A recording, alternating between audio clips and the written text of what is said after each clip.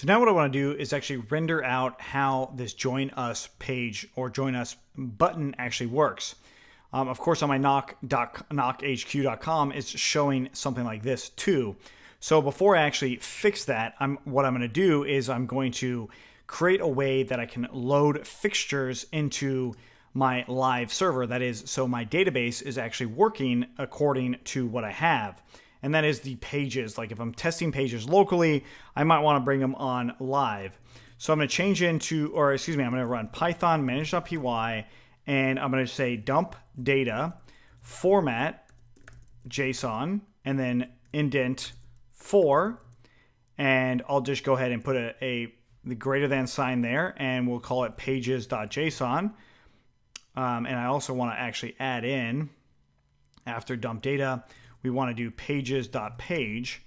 I hit enter, and it's going to create a JSON file right here, and that's our actual page data, right? So it's all in JSON. So and now if I do git status and do git add dot git commit added pages data, I can now do git push Heroku master, and I'll let that run for just a moment as we talk about what it is that I want to do here. So I actually want to make this an inline form, and I want to do it by using Bootstrap, of course. So getbootstrap.com, we'll go into components, and we want to use inline forms. So if I do input groups, this might actually be more of what I'm looking for. So I see down here, I've got this button add-ons portion, and that's this right here.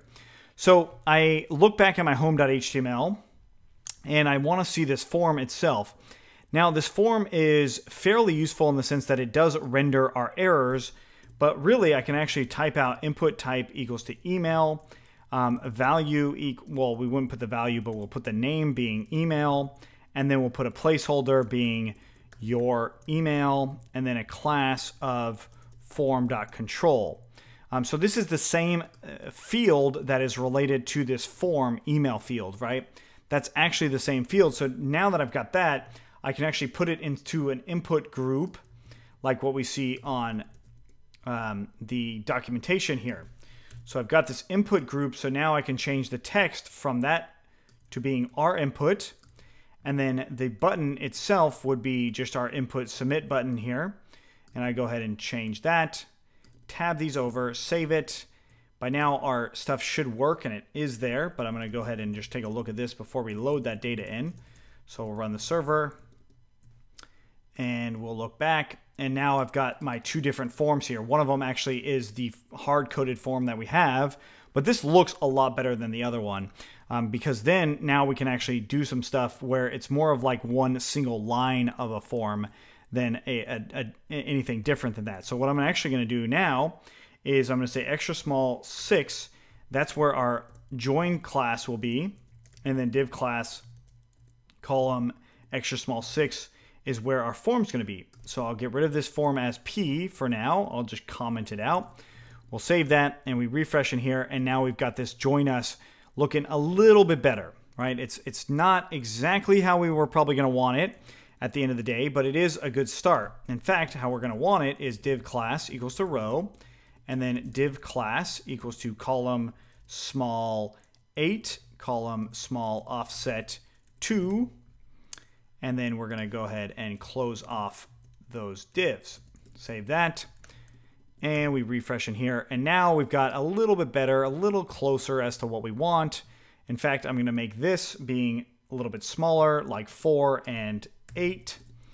Save that, refresh, and now we've got our join us. This is looking a little bit better. Okay, so we can definitely still improve that, and we definitely will, but for now we've got our join us form being more front and center, and then our content being below that. We could reuse that over and over, but I'm just going to leave that as that for now.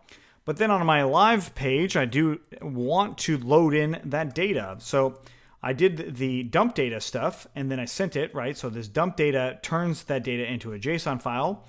So now what I can do is go to Heroku run bash. This is not the only way to do it, but this is a way to do it that you can also do this the reverse way, meaning if you had this on your live server, you could do this on your local server too. So I'm going to just run Python manage.py load data, and it's pages.json, which is this right here. We're making sure it's in there. We hit load data, I hit enter.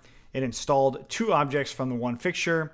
Let's try and do it again. It doesn't actually, it's still using the same data. So if I did do some changes, there's a good chance that this will also still work. So let's actually test that out. I'm gonna go ahead and exit out of here. And then first of all, I'm gonna reload in knock.hq. Now all this stuff is working as expected. Since I've made some changes to the sign up form, I'll do git status and I'll do git add, git commit, update sign up rendering form. I'll push that in a moment. So what I want to do now is actually change the data and dump it again. So I'm going to go into knock.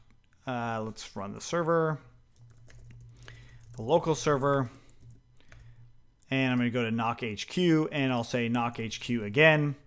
That's all I'm changing. Save that, and then let's dump the data again. So git status, git push, dump data, pages, all the same stuff. I then go ahead and hit enter, git status, git add, git commit, update pages data, git push Heroku master, and Heroku run python manage.py load data pages.json. Hit enter, and we'll let that run.